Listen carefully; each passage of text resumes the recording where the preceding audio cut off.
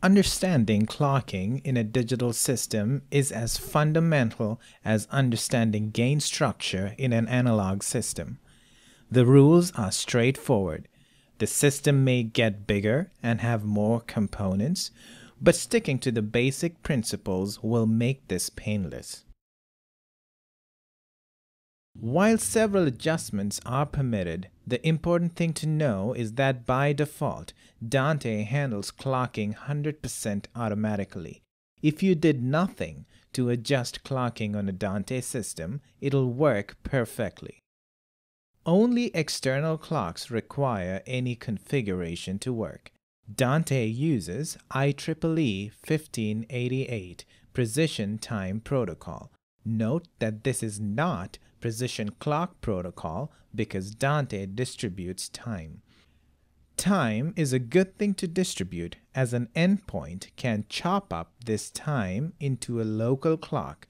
So for a 44.1 kHz clock, 1 second will be chopped up into 44,100 divisions, and for a 48 kHz clock, the same second will be chopped into 48,000 divisions. Just like all digital systems, there must be one master in a clock domain, and all other devices should be slaved to that master. This ensures that all digital words can start and end at the same agreed point. If there is no need to define a particular master clock device, which is true in the vast majority of cases, Dante will automatically handle election of the master device. We mentioned how Dante automatically elects a clock from among Dante devices. This is done in accordance with the IEEE 1588 standard. Now we'll talk about how to exercise more control over clocking to suit your needs. Opening the Clock Status tab in Dante Controller, we see two adjustments that we can make. The first is to set a preferred master or masters, and the second is to enable sync to external. What do these settings do? Let's understand the Dante clock election process to find out. Making these adjustments in Dante Controller is easy. Simply open the Clock Status tab to see your present clocking setup and make changes using the preferred master and enable sync to external checkboxes. Next, we'll see how these adjustments affect the outcome of Dante clock elections. To understand this, let's look at how Dante normally elects a clock master. By default, Dante elects a clock without any intervention. This is recommended for most systems. If Enable Sync to External is checked for a device, it will win if no others are designated Preferred Master. If Preferred Master is checked for a device, the device will win the election or compete against other Preferred Masters to win. A couple of notes. If there are multiple Preferred Masters, one will automatically be selected as Clock Master. Configuring externally synced clocks requires interactions with the device itself, not only Dante Controller. Devices using Enable Sync to External should have Preferred Master checked. Remember, this is very often no reason to change the clock election process. Unless you are using external clocks to synchronize non-Dante devices that are part of the system, it is usually best to allow Dante to choose a clock master automatically. Why would we make a device a preferred master? In majority of cases, this choice does not need to be made. Dante's automatic clock election process ensures that clocking will work as designed with no user intervention. Even if an election occurs while audio is flowing, there is no interruption. Sometimes users prefer to have a single device always be elected clock master by using the preferred master checkbox. If this option is taken, it makes sense to choose a device that is always in the system by definition.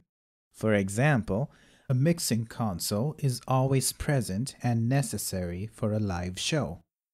It thus makes sense to make the mixing console a preferred master, as without it, there will be no system.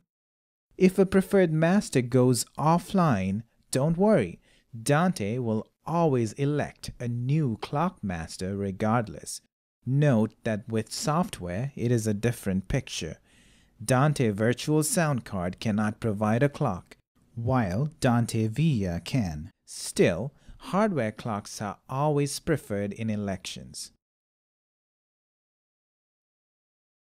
You may wish to use the clock that's inside your mixing console, especially if you are using that clock to keep multiple types of digital input-output in sync with each other.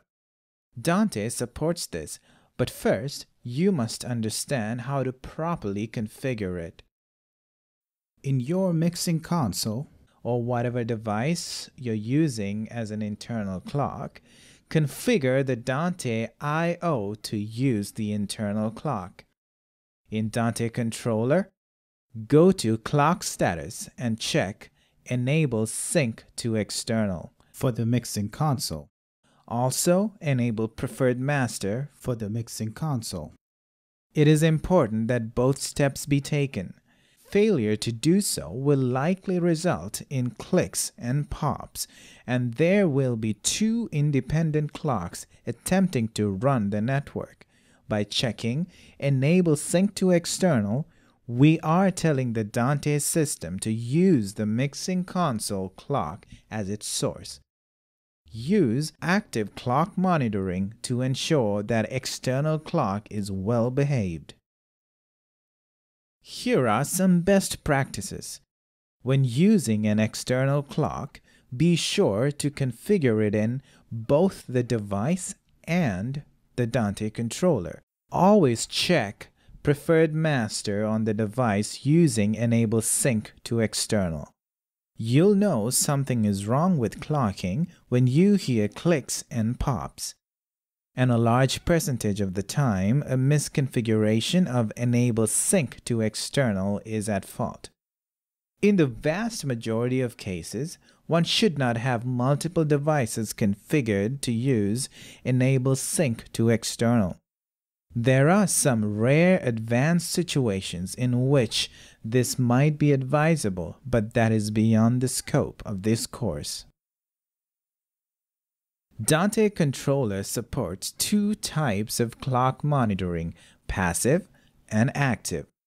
Passive is on all the time and provides alerts when a clock master changes on the network. Active clock monitoring is turned on by selecting it in the Dante Controller menu bar. Active clock monitoring checks to see if the clock master is exhibiting any signs of instability. This can be important when using an external clock, such as that in a mixing console. If you are using the built-in Dante clocks, clock stability will not be a problem. The active monitoring indicator will turn yellow if there is trouble. Click the indicator to open a window displaying clock behaviors over time.